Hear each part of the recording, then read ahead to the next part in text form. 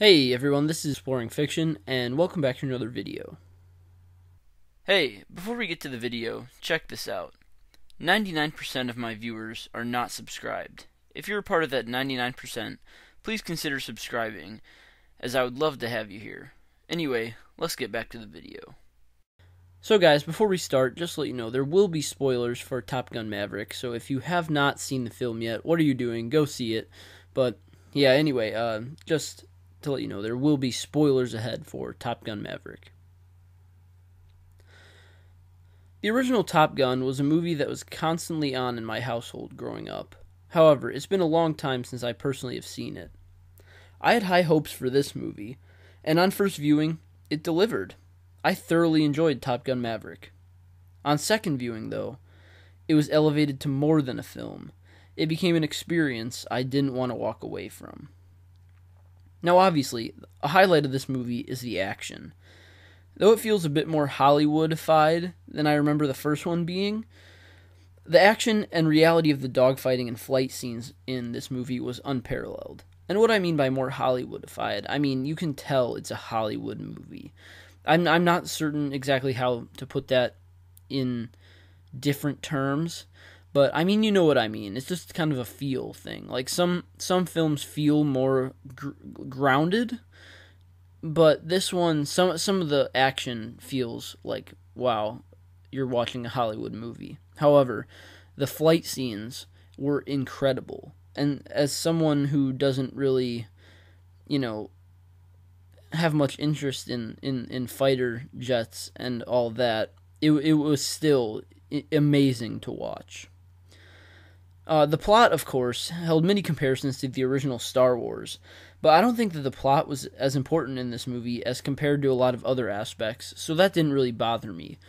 The whole having to go into enemy territory and blow something up sort of thing, obviously some people have pointed out it's reminiscent of Star Wars, but like I said, I think this movie is about different things than that, so the plot doesn't really matter as much, to be honest. The callbacks in this movie, well, they somewhat felt like they existed purely for the fans. They still felt deserved, earned, and natural enough to where I, as an audience member, could appreciate the love behind the film, where I could forgive if any of the nostalgic scenes were only there as nostalgia. So what I mean by that is, like, some of the callbacks and stuff that they did, like the Danger Zone theme at the beginning, or like the scene with Iceman. I mean, some of them felt like they were heavily there for nostalgic reasons. However, I can appreciate the love poured into this film and just the love for the fans. And so, even if they were there just to please the fans, that's fantastic. You can tell this movie was made for us. And so I enjoyed it, even if it was a little obvious that some things were there just for nostalgia. However, the best part about this movie was the characters. I mean, seeing Pete Maverick Mitchell again was great, especially because it felt like seeing an old friend. Not like seeing your twice-removed older cousin who let himself go. I mean, this feels like the Maverick from Top Gun, just aged.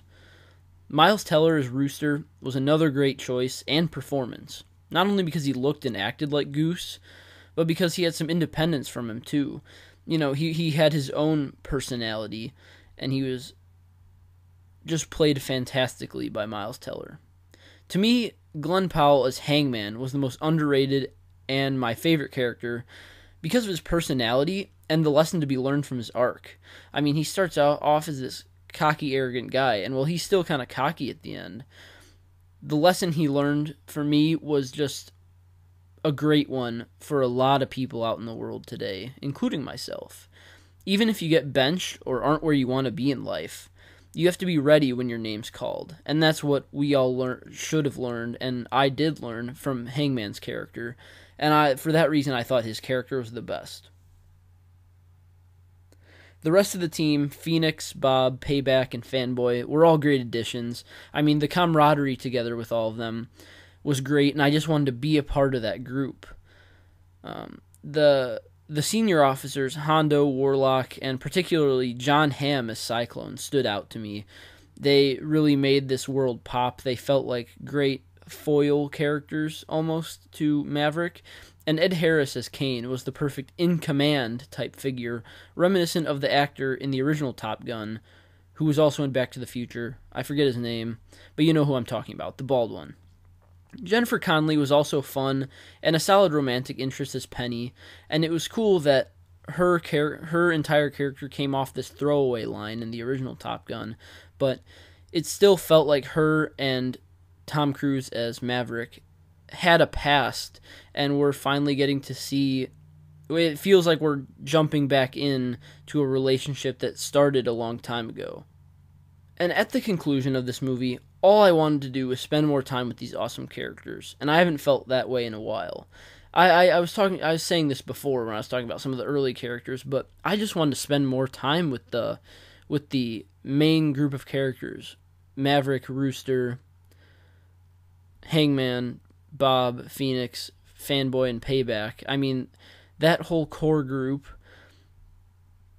they just had great camaraderie. And you know, this happened to me a lot when I was a kid, when I was reading or watching fictional stuff. So let me know if it happened to you. But like, especially when I was a kid, I would put down a book or finish a movie, and I would really get this feeling of, wow, I wish I was in that group.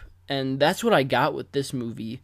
And I haven't felt that as much in recent years. And so that really made me realize, wow, what Top Gun Maverick really did. And wow, I just wanted to be with these characters outside of the movie world they were in. And that's how you can tell when a good story is being told. This film is fun, emotional, intense, and satisfying all in one. And yeah, Top Gun Maverick really delivered. And that's why I can say it was more than just a film. It's an experience. So guys, let me know in the comments below if you've seen Top Gun Maverick and what you thought about it, if you did. Like if you enjoyed this video, subscribe if you're new here. I would love to have you, and as always, I will see you next time.